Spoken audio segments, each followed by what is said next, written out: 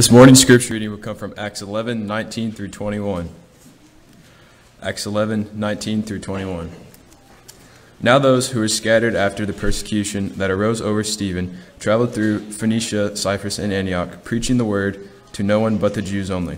But some of them were men from Cyprus and Cyrene, who, when they had come to Antioch, spoke to the Hellenists, preaching the Lord Jesus, and the hand of the Lord was with them, and a great number believed and turned to the Lord.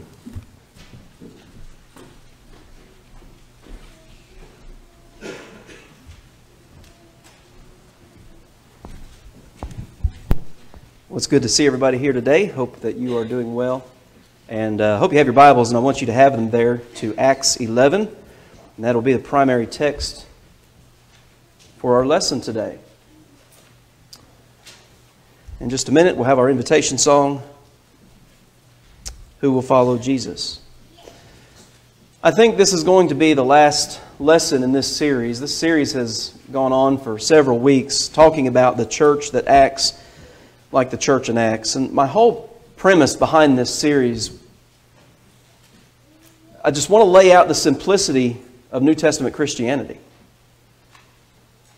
To a lot of people, religion is confusing and frustrating and difficult, and to some there's even the idea that there's only a certain class of people in the world that get it. And then that class has the responsibility of, I guess, relaying it to the rest of us. It's the clergy-laity system that really exists predominantly in denominationalism, and it shouldn't exist at all, but it does. And I'm afraid sometimes that it may exist in the Lord's church too. You've heard me say things along this line before. If you depend on me to know the Bible for you, you've got it wrong. Now, I am a preacher, obviously. That is what I do. But I can't learn the Bible for you. And I certainly can't do for you today what we're going to talk about, that every Christian has a responsibility to do. This is on all of us. And really everything we've talked about. So last Sunday we talked about the malevolence that we find in the book of Acts, that intentional ill will and viciousness that some people have towards other people. We've talked about the joy that we find in the book of Acts. So many things we've looked at. The persecution, the boldness of the Christians in Acts, the salvation that's preached in Acts. All of those things touch us. But this one I'm going to talk about today is something that we all have responsibility for and we all are capable of doing. So we'll just run over this again and then we'll get started. Acts is a historical account. And as I was looking at this again last night, I didn't change my PowerPoint, but that should say Acts is the historical account. And it's not just the historical account, it's the inspired historical account of the establishment of Christ's church, and then in Jerusalem, and then its growth from there to Judea, into Samaria, and then into the ends of the earth, according to Acts chapter 1 and verse 8. That's what Jesus told His disciples just before He ascended. And so, sometime then between Matthew 16:18, when Jesus promised to build His church, and Acts 2:47, when people were being added to the church, obviously then the church was established. We know that. We've talked about this repeatedly for the last several weeks in making that single point. And so today we want to be the church that acts like the church in Acts. This is our history. In fact, that was one of the lessons we talked about from Acts chapter 7. Stephen laying out history that led from going all the way back to Abraham to his day and what happened with Jesus and His death, burial, and resurrection. Christianity is not difficult. It's not complicated. Knowing God's will is not difficult. God's will is not complicated. Now, that doesn't mean there are not difficult things and difficult passages. We understand that. I'm not talking about that. What we are talking about is that, well, I think one verse that comes to my mind is 1 John chapter 5 and verse 3. This is the love of God, that we keep His commandments, and His commandments are not burdensome. The King James says, the New King James says burdensome. The King James says they're not grievous. It is not too hard to do what God expects us to do. He's not given us the impossible. And so, I want to be like the church in Acts. Because this is where we find, this is its origin. This is where it began. This is what it looked like in its purity before before the departures into the faith of Roman Catholicism and Protestant denominationalism that we are inundated with today. And we've talked about that to some extent too throughout this series. The multiplicity of churches, of names, of practices, of worship styles, of messages about salvation. I mean, that stuff's just all around us. The New Testament is not, it's not complicated like that. It's not contradictory like that. You can go to one church today. You can go to one church and hear one thing about, well, here's what you need to do in order to be saved. You can go to a second church and hear something different. And you can go to a third church and hear something else different. That's not how it's to be. That's not the way that God has set it up. So let's talk about proclaiming the Word in Acts. And we're here in Acts chapter 11. And so the Christians have been scattered. You look here at Acts chapter 11 and verse 19. Now those who were scattered after the persecution that arose over Stephen. Now take your Bibles back real quick to Acts chapter 8. Look at Acts chapter 8 and verse 1.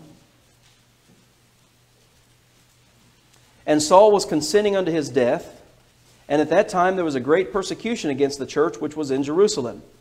And they were all scattered abroad throughout the regions of Judea and Samaria, except the apostles. Now if you remember, Acts chapter 1 and verse 8 tells us, these are some of Jesus' last words before He left the earth. You will be my witnesses in Jerusalem, and in Judea, and in Samaria, and unto the uttermost parts of the earth. That is happening right here because of the persecution. That's what God said would happen, and this is it being fulfilled because of this persecution. And so then you have verse 4, therefore they that were scattered abroad went everywhere preaching the word. And so we have this map here, Jerusalem being down here by a little bit west of the Dead Sea. But you see the bigger, darker words here of Judea and Samaria. So the gospel starts here in Jerusalem and it starts traveling north because of the persecution. This is what God said would happen. It would begin here and it would progress. But now we're in Acts chapter 11. So I'm going to take my Bible back there, and it talks about those who were scattered, verse 19. But then it says, they traveled as far as, the King James says Phoenicia, it's Phoenicia, and Cyprus, and Antioch. So now not only does it go further north to Antioch, but now you go a little bit west to Cyprus, this island here, and Cilicia, and of course ultimately it goes all the way to Rome by the hands of the Apostle Paul. And actually it got to Rome before Paul ever got there, because he wrote a letter to the church at Rome saying, I want to come see you. And he had plans to make it there. So you have this scattering, and you have, while the scattering is going on, again look at Acts 11 and verse 19.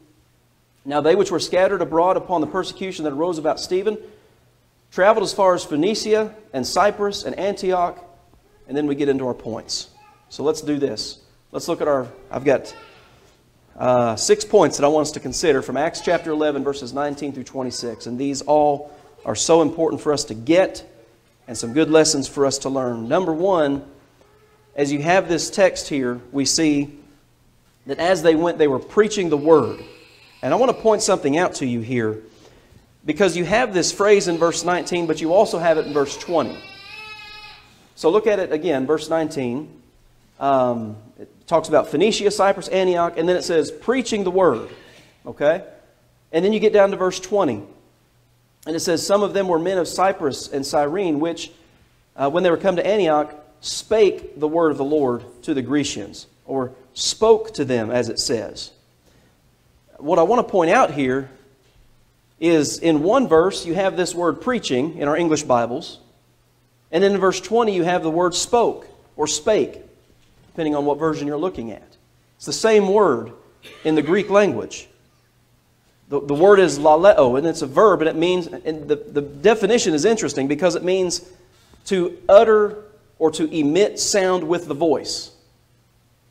So, you know, we've talked about this. You've heard me talk about this too, the idea that some people have of, well, you know, I'd rather see a sermon than hear one any day, right? You've heard people say that. And I understand the necessity. Obviously, there are multiple passages Jesus himself, you are the salt of the earth and you are the light of the world. Let men see your good works that they may glorify your Father who is in heaven. That's a kind of a summation of Matthew 5:13 through 16. So I'm not questioning the necessity of living good lives and being salt and light, setting an example by your manner of life. There's no question about that. But when it comes to living the Christian life, and when it comes to being the church that acts like the church in Acts, we have to emit some sound with our voice. You can't tell anyone how to become a Christian without telling them how to become a Christian.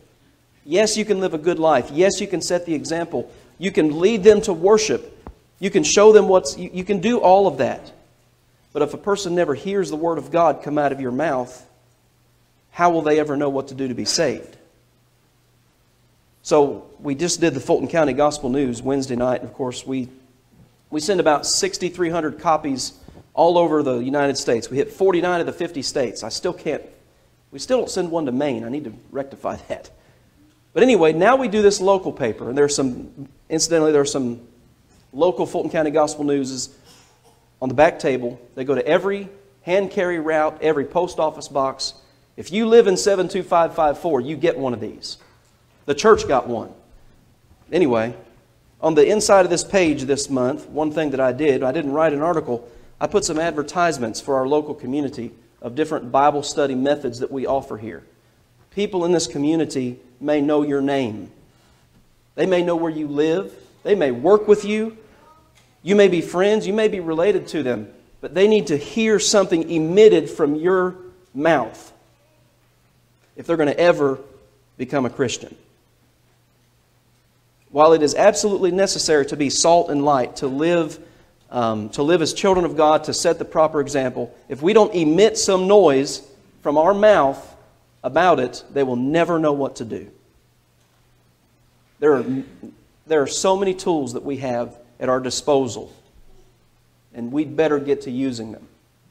We have that responsibility. So you see here then, so I've looked at verses 19 and 20. So verse 19 says, preaching the word. Verse 20 says, they spoke to the Hellenists or to the Grecians. But then look at the rest of verse 20 here. The end of verse 20. They spake to the Grecians, preaching the Lord Jesus. Now this is a different word in the Greek language. This is euangelizo. This is bringing good news. So they spoke, they emitted noise with their mouth. They emitted noise, verses 19 and 20. But then it gets very specific. They talked to them about the good news. That's the gospel. We're told what they did, and we're told how they did it. We have to emit some sound out of our mouth about the gospel. Well, so they did that. Look at verse 21. And the hand of the Lord was with them, and a great number believed and turned unto the Lord. So let me ask you a question. So we're going on vacation next month up northeast. And we did some research. You know, every time we get ready to go, we look for a congregation near where we're going. And Gail found one. And we won't be going to that one. There was one Church of Christ in that region, and it said sometimes we use music, sometimes we don't. Apparently you just kind of, as we say, fly by the seat of your pants, and however you feel one day you do, and however you feel the next you do. What I'm getting at, when you think of a church, you're going somewhere. What do you look for? What does it mean to be a sound congregation? You ever thought about that? Well, sound. I know the preacher. Well, that could be helpful. Know who the preacher is and what kind of person he is, and perhaps his I guess you kind of say his resume, what he's done throughout the years. Well, but that's not always, because you may find a congregation somewhere you're going and you don't know who the preacher is. Well, then what? Well, the building says Church of Christ. So what? I can tell you a lot of stories about buildings that say something that are not churches of Christ. And what I mean by churches of Christ, I'm not using that in the denominational title sense. I'm using it as a descriptor because that's what it is, a church of Christ. It belongs to Christ.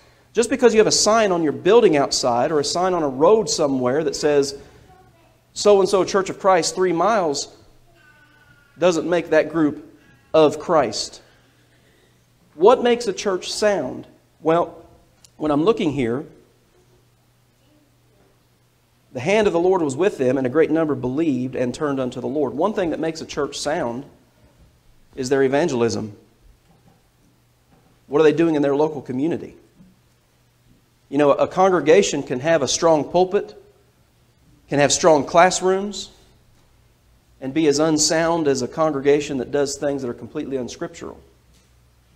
If we sit inside our building 4 hours out of a 168-hour week, and we worship God faithfully, and we tick all the right boxes, as we say, but we never get out in our community, can we call ourselves a sound congregation?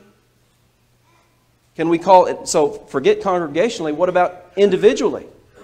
If we show up individually at this building every time the doors are open, and we check all the boxes, we do things that are in fact laid out for us in the pages of the New Testament, but then we never emit a sound from our mouth outside of that, are we truly a faithful Christian? The answer to that is no.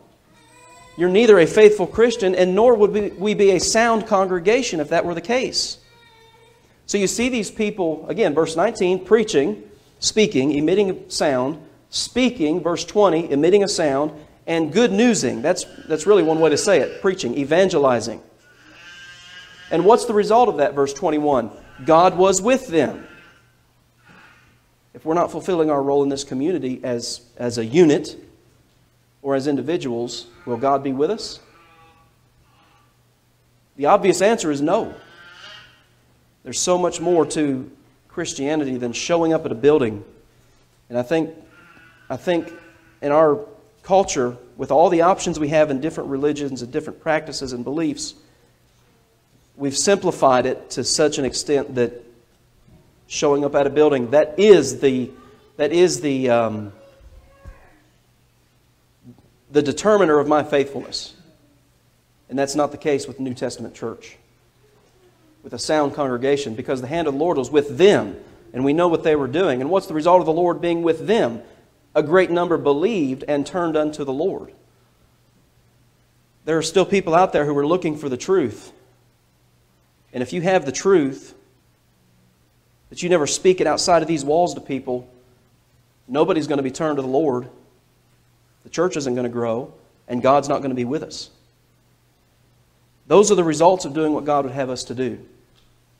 And if we're going to be a church that acts like the church in Acts, like this historical figure, this historical example that we have for us in Scripture, we need to be proclaiming the Word in our community. Period. I mean, if we're not a sound congregation. I don't care how many articles are written or how many missionaries we support or a gospel meeting we have. If we're not doing what we're supposed to do in all ways, we're not faithful. We're not sound. The word sound, by the way, all that word means, and it's a biblical term and it's used many times, the word sound simply means healthy. That's the meaning of that term in the Greek language. A healthy congregation, a vibrant congregation, is doing things as a body, like we are right now. It is doing things properly and scripturally, but it is also doing things as individuals in the community faithfully. And God will be with us, and the church will grow. Then we come upon this guy by the name of Barnabas in our text. So pick up in verse 22. Then tidings of these things came unto the ears of the church which was in Jerusalem, and they sent forth Barnabas that he should go as far as Antioch. You remember the map? Antioch's north of Jerusalem, quite a ways. Who, when he came and had seen the grace of God, that's an interesting phrase. He saw the grace of God. Well, the term grace in the Greek language is charis, and it means favor. He saw God's favor. What does that mean? Well, verse 21, the hand of the Lord was with them. Barnabas, it was visible that God was working with these people.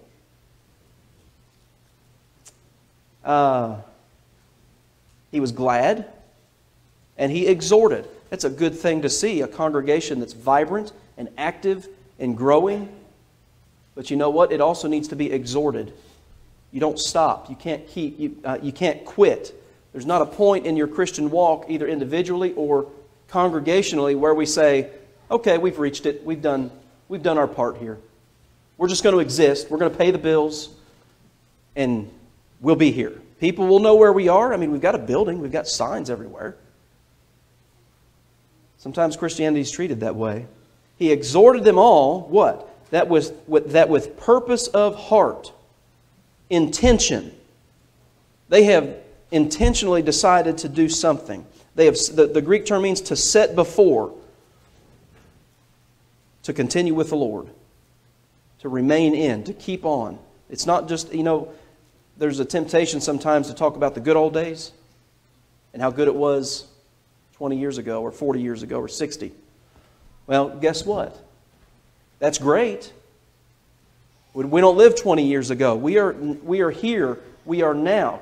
Maybe what we should be thinking about, instead of how good it was 30 years ago, where will we be in 30 years as a congregation? I thought it would be interesting as I was putting this together and thinking about this particular point, encouraging, setting before to remain in the Lord.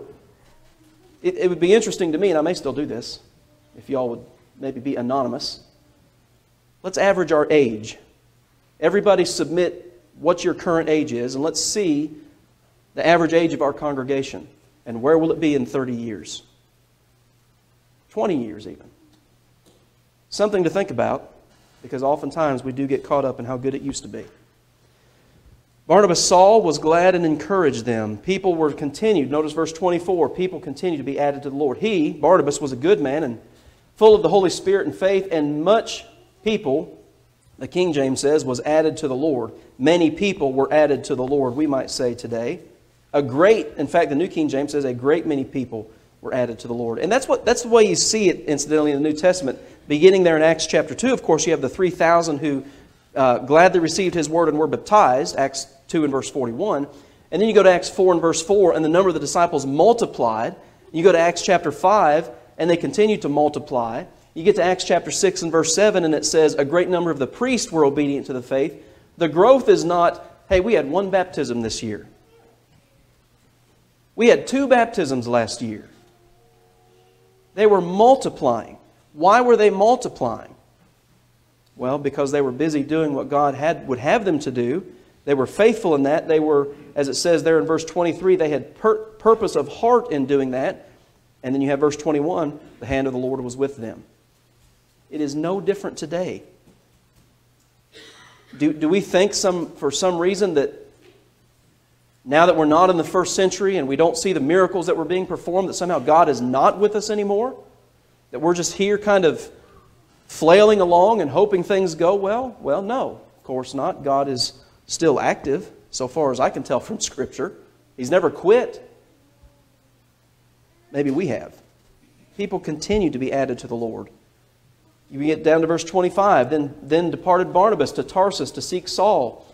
And when he found him, he brought him unto Antioch. And it came to pass that a whole year they assembled themselves together with the church. Now there's what I would say is what we're doing right now. They assembled together with the church. That's necessary, obviously. And taught much people. Are we doing that?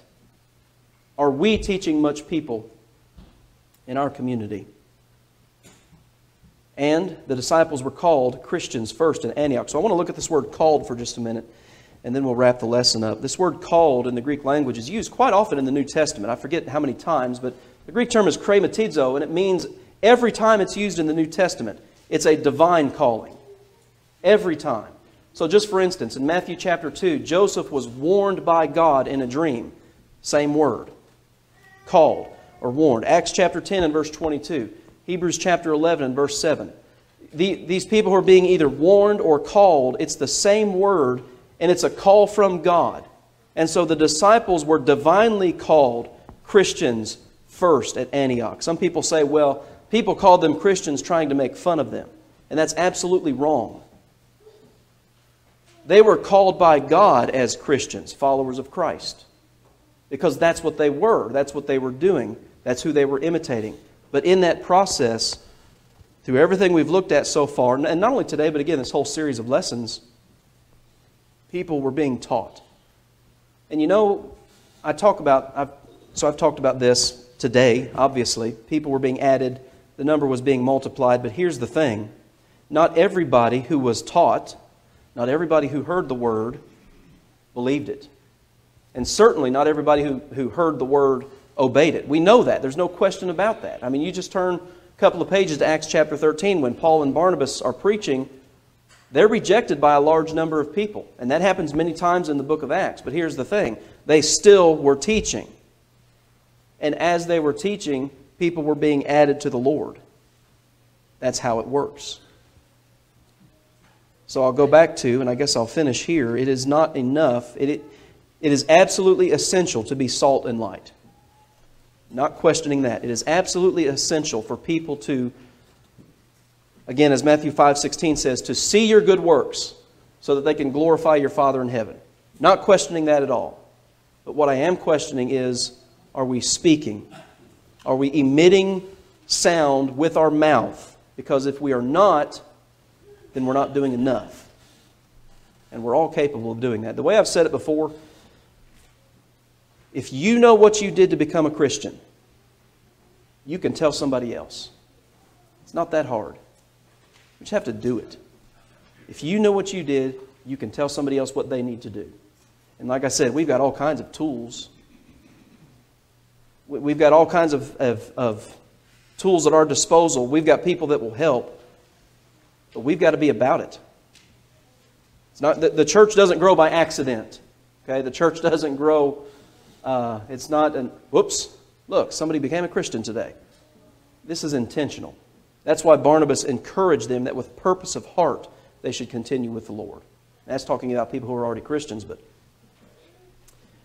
we have work to do. And if we're going to be the church that acts like the church in Acts, then this is part of what we need to be doing, and that is proclaiming the Word like they did in Acts. So, again, I hope this series of lessons has been beneficial to you, maybe opened up some thoughts with you that you hadn't had before from the book of Acts. There's so much in there. There's no question about that. But I've tried to be very practical with these things and tried to be encouraging and get us to see what's going on there so we know what needs to be going on now. Because that's the model for us. That's the pattern. That's the church that was the apostolic church established under their guidance by inspiration of the Holy Spirit. And you and I, we should be doing the same things today. We can be just like them. We may look different cosmetically. We've got a building, we've got pews, big deal. We can still look like the church in Acts. And that's what I think God would have us to do. Because His hand was with them. Acts chapter 11, verse 21. It may be that there's somebody here today who is not yet a member of that church. Like I said today, you have all kinds of options. You can go to this group or the group down the road or the group a little farther down the road and you'll hear 3 different messages. Yet you turn to the Bible and you'll find one. You find it right there on the day the church itself was established. Men and brethren, what must we do? Peter's response was, you need to repent, and every one of you needs to be baptized in the name of Jesus Christ for the remission of your sins. If you want remission of sins today, you need to do the same thing that they did then. That's not changed. We're here to help you in that effort. Maybe you have questions about that. Maybe you know and you're ready. We are here for you. We will do whatever we can to help you in that process. It may be the case that there's somebody here this morning who's done that in the past and yet not remained faithful to the gospel and ultimately to Christ. Well, today you can be restored. You can come back. And like Barnabas told those people, with purpose of heart, you need to continue with the Lord. If you need to respond to the gospel in either way today, let's do it right now as we stand and sing.